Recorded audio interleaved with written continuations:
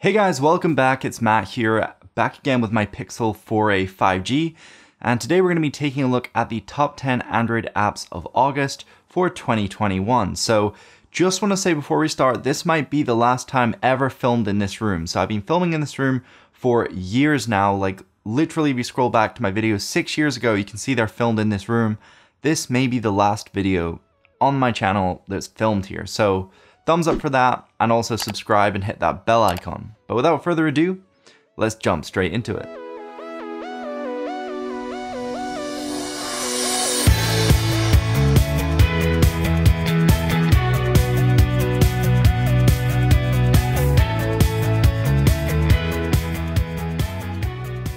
Okay, so I'll put up a screen recording right here so you guys can see what I'm doing.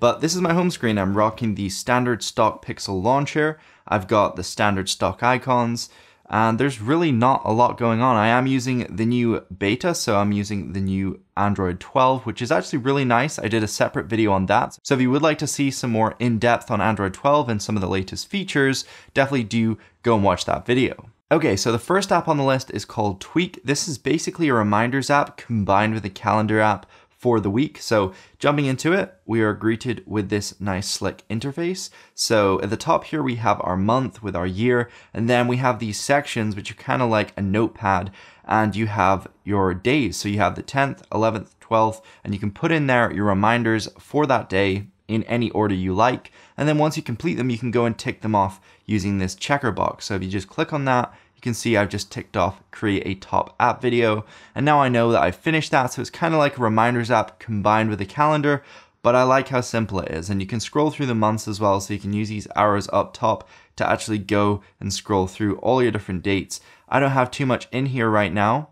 And if you jump into the settings, you can actually publish a read-only version of your calendar. So say you want someone to know your schedule, say you're working with someone, then they might need that. So you can go ahead and share it with them. Pretty cool, and you can also add different members as well, so you can all interact and add various things to the calendar. And something really nice is that when you reach the end of the day, if you haven't completed any tasks, it will automatically move the tasks to the next day. So pretty cool feature. Now for all of you guys who want the latest widgets for Android 12, this is definitely going to be one for you. So even though I have the beta right now, there's still no widgets, and so I downloaded this app which brings some of the widgets across. So yes, there's some premium features that you can unlock with a payment, but you don't really need it. There's quite a lot of default ones included, and I'm actually making use of this on my main home screen. So this is actually from the app, and there's no add-on required. You just need to download this app, jump into your widgets, and then you can go ahead and start using them. So really nice. As you can see right here, there's one of them, but if we scroll down, we can see all the different types, which are kind of funky, and obviously they look pretty much identical to the real deal. So if you do want Android 12 widgets right now on your device, download this app. Coming up at number 3 is Pastelwalls. This is a really nice wallpaper app, and it's where I actually got my home screen wallpaper that I'm using in this video. So scrolling through, a lot of them are kind of strange and childlike and a little bit funky, but there's some pretty cool ones. There's ones of like lemons and various different fruits, and they've got different colors, and some of them are quite abstract, like this pineapple one right here. But overall, I just really like them. There's just something different about them, something that just attracts my eye, and I really do like them. They're pretty good quality as well, and there's a bunch to choose from.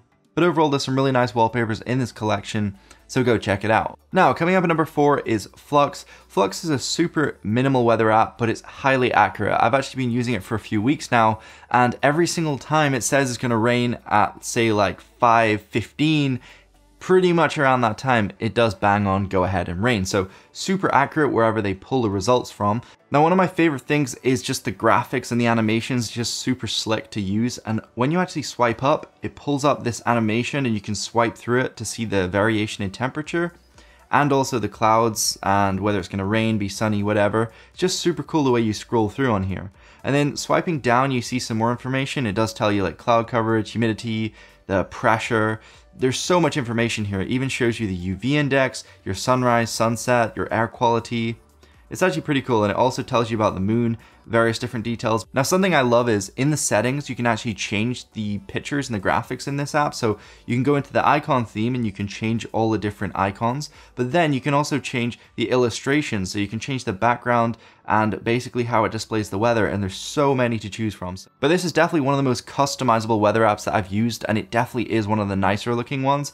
But you can actually go ahead and change the details, which ones are displayed and which order they come in. There's just so much information, and you can even change the data source as well, which is just unreal. But there's just so much in here, including like a morning brief mode, which actually tells you in the morning what the weather is going to be like today. Cool. So if you want a nice weather app with some good graphics, Flux is definitely one to check out. Okay, coming up at number 5 is Pro Screens. This just brings some really nice inspiration to create a minimal setup on your Android device. So it's basically a community where you can go and share your home screen setups in this feed, and you can provide all the links and all the apps and things required to build that home screen setup. And so say I'm scrolling through and I like, say, this setup right here. I can click on it, it tells me the creator. I can then click on his profile and view other home screens that he's made. But below it will tell you where the wallpaper's from. It will show you the launcher used as well as any widgets used. And you can go and create it for yourself, which is just super nice. But also there's a really nice wallpaper section, so it's kind of like a 2-in-1, and this has some insane shots. Like as a photographer, these are crispy, like damn, they're nice. And then there's this section in the middle where you can actually submit your own home screen and people can vote it the best, and there's actually a list of all the winners here, which are pretty nice, I can say so myself. But then there's also an Explore tab, so you can view all the free wallpaper apps, all your free icon apps. And there's also a template section as well, so if you want to actually post your home screen setup, you can make it look a lot more beautiful using this app, so go check it out. So coming up at number 6 is Meteor. Meteor's a really great tracker for Wi-Fi or data speeds. So whenever you're out and about, you can actually go ahead and run a speed test, and that will actually find out the results and plot it on a map. So you can go and actually view a map of where you have the best coverage or the best speeds. And this is actually really useful because sometimes like I can't get a signal, jump in the app and I find out the last place in which I had a signal, and I can just go there, get super fast speeds. So after running the speed test, it shows me an app performance section at the bottom here.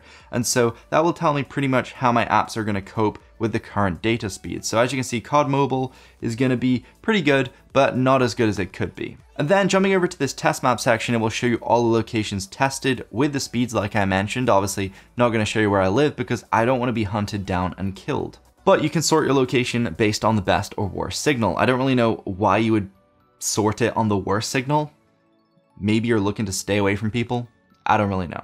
And then there's this really nice coverage section. So if you're looking for, say, 3G, 4G, or 5G, you can configure in here what you're looking for with which provider. So say 3, and it will show you on a map where the best coverage is for that. So quite a lot of 5G 3. Keep up the good work. So coming up at number 7 is Privacy Dashboard. This is a really nice app for basically tracking all of the permissions accessed by the apps across your whole device. So say an app uses your camera or your location or your microphone, whatever it may be, this app will track it in the one place, and you can go and see what time the app used it, for how long. And overall, it's just handy to see if you're being spied on or if anything suspicious is going on. That's pretty much all it does. But there's some pretty cool settings. You can change some of the theming options, and you can also turn on toggles, so it will actually notify you when a permission is accessed. So if something's dodgy in the background and uses your camera, it's going to pop up and tell you. So kind of nice to have. So coming up at number 8 is Radio Gardens. So Radio Gardens is actually pretty cool because it gets all the radio stations across the whole world and it plots them on a map. So you can pretty much just see every radio station in the entire world right there, and you can scroll through them. So anything within the bubble, it will automatically select in the center. Then we'll start playing a radio station. So you can scroll through the whole world and listen to radio stations from pretty much anywhere you want, which is just super, super cool.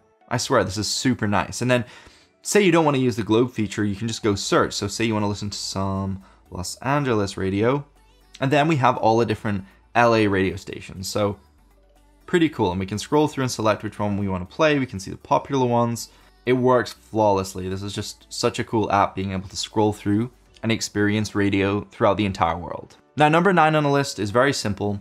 Have you ever seen like a Google Home Hub, like this one? When there's like a clock and it like flickers? It's like one of those old clocks they had at like, say, like a football game or something. This is actually an alarm clock, so you can actually just put it on a stand at the side of your bed, and you can use this as a full-on alarm clock, and it actually looks like it does on the Google Home Hub. So if you're looking for something like that, pretty neat. That's pretty much all it does, but there's a few settings to tweak, so you can actually change between 12-hour time or 24-hour time.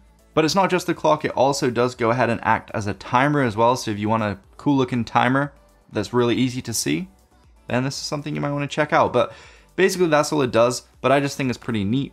So last up on the list is called Instander, and this is a modded version of the Instagram app. So it's a modded APK and you can download it with a link in the description, but basically allows you to download posts. So there's a download button there, and if we click it, it will go ahead and download to our device. And then we can click on a story and then click on the 3 dots and also download this story. So say there's like a meme page and they're sharing stuff that your friends can't see because it's a private page, which is the most annoying thing, then you can just download the posts and send it to them.